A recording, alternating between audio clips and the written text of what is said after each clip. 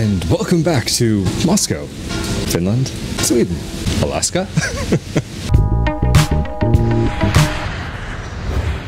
Hey, what's up? I'm Rafael de Furia, aka Rafi D is me, and I am back at it again on another beautiful Friday night. And this Friday night, it is actually night outside, and it is snowing here in Rovigo. This is one misconception that a lot of people have about moving to Italy, is that it's always warm, always sunny, but Italy can get quite cold in the winter. I remember a number of years ago flying over Rome when it was completely covered in snow. But this for Rovigo, outside of the Alps, is maybe a little bit unusual, but not unheard of. But this week, I wanted to answer a couple of questions that I've been receiving about retiring to Italy and moving to Italy a little bit later in life. Ooh, snowflakes are getting bigger and they're getting closer. But before we get too much deeper into the video, if you would like to see more content like this about moving to Italy, Italian dual citizenship, and living life abroad, please be sure to subscribe with that notification bell turned on. And if you could also give this video a like and share it with your friends, that would be greatly appreciated, as it does help the channel. And to help make more videos possible, it is never too early or too late to get started with your Christmas shopping. You can go to rafaeldefuria.com/NYAG gear for shirts, baby onesies, mugs, and more like posters with Italy-centric designs that all go to help make videos like this possible. You can go to rafaeldefuria.com/Patreon to help on a monthly basis, or to just help out one time, you can go to rafaeldefuria.com/support.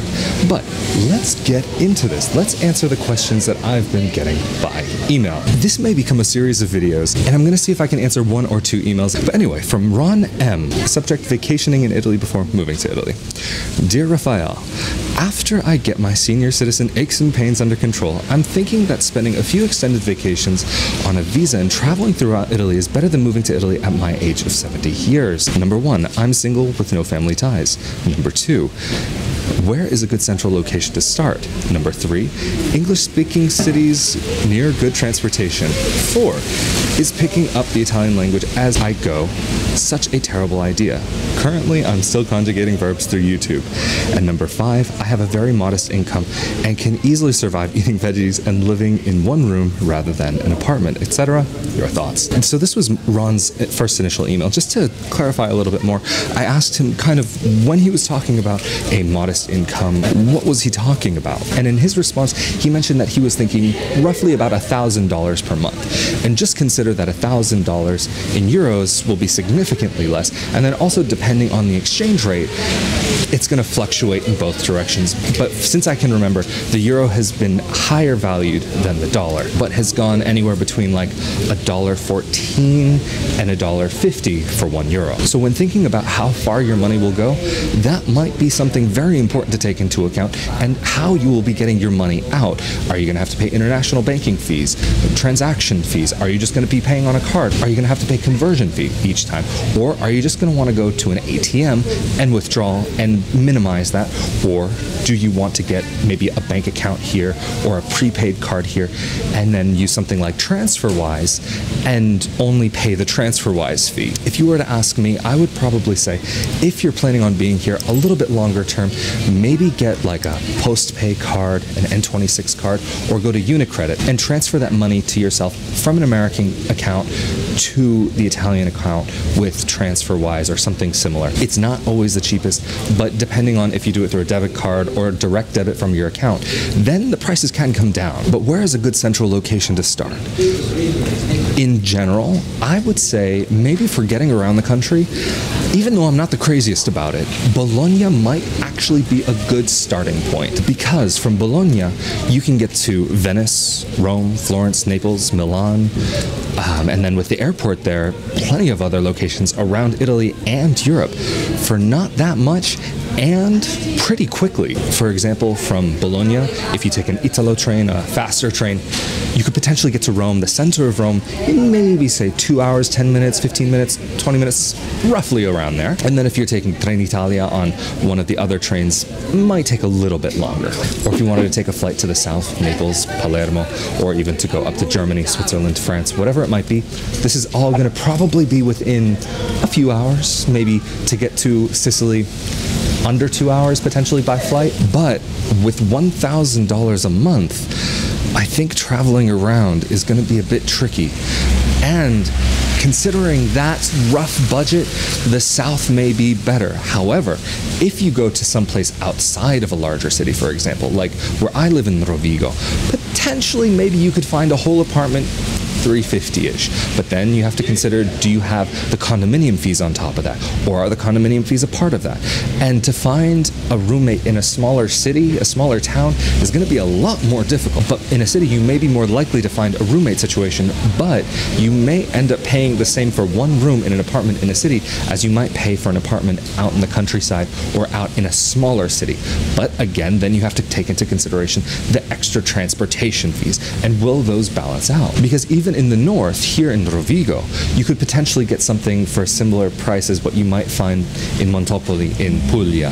I've been hearing a bit about this recently, and the price differences I've actually been finding are not as big as I may have originally thought. But being a senior and thinking about retiring to Italy, you also want to make sure you have places to go for medicine, for doctors, for these types of appointments. But even if you're not a senior, if you're someone who's quite healthy, it's still not a bad idea to be not too far away from a hospital, to have that access in case of an emergency, in case of that little thing that might just happen. Some of you may remember towards the end of last year, I ended up burning my hand pretty bad, and to have the emergency room in a pretty close proximity to where I was living made a big difference in my ability to just say, okay, fine, I'm just going to go to the doctor. But also, if you're not an Italian citizen, if you're not getting Italian citizenship by descent, or if you haven't become an Italian citizen somehow, your access to the medical services will be something that you will have to pay for out of pocket. You will need to be covered under some sort of medical insurance,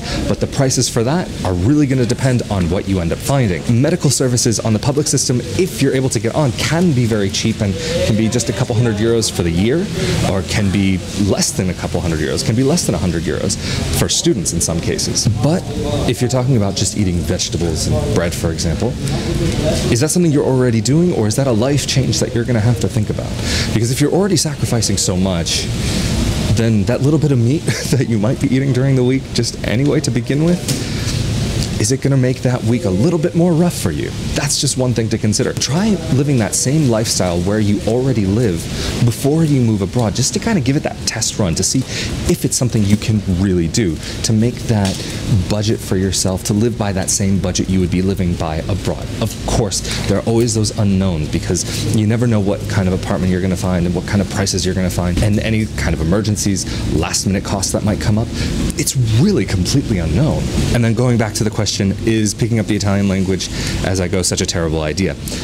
In my opinion, it's kind of the only way to really learn the language, by really throwing yourself into it and trying to speak the language, because you can learn the language in a book. And thankfully, Italian, as it's written and as it's spoken, are much more similar than English as it's spoken and as it's written. So you do have that helping you there. But pronunciation, for example, if you're learning in a class in the United States and your teacher is just kind of sitting there letting you get by with your American accent and not really drilling into you, trying to improve on your pronunciation, when you get here, people are going to have a difficult time to understand you. Even for me, like being American myself, and even though I'm familiar with the mistakes that Americans make, sometimes when American friends of mine speak to me in Italian, I'm just like, dude, I can't understand you. Like, let's just speak in English. It's the language we both speak. It's going to be a lot easier for the both of us. I mean, anyway, my Italian's not great anyway.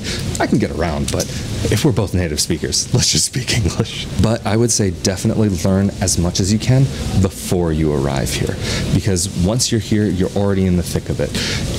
Getting an apartment, going to the bank, going to these things, you're not guaranteed to find people who speak English. So if you're coming here on a modest salary, yeah, you could make it work. Like, look, I'm not in such a great financial position myself. Definitely working on it, definitely been working on it. But is it easy to get by?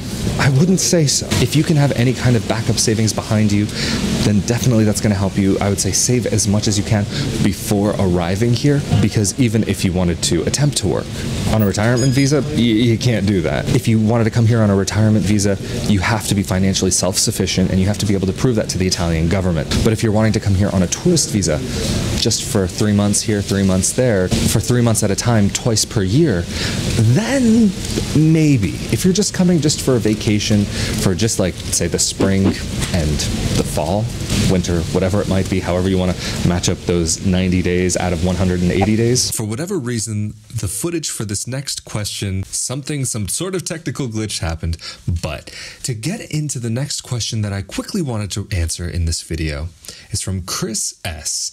The message is, "Hello, Rafael. First and foremost, I love your videos and thank you for putting them out." Well, thank you, Chris, for coming to check them out. We find them extremely helpful and enjoyable to watch. He's not of Italian descent, but he loves Italy, its people, food, and culture. Hashtag relatable.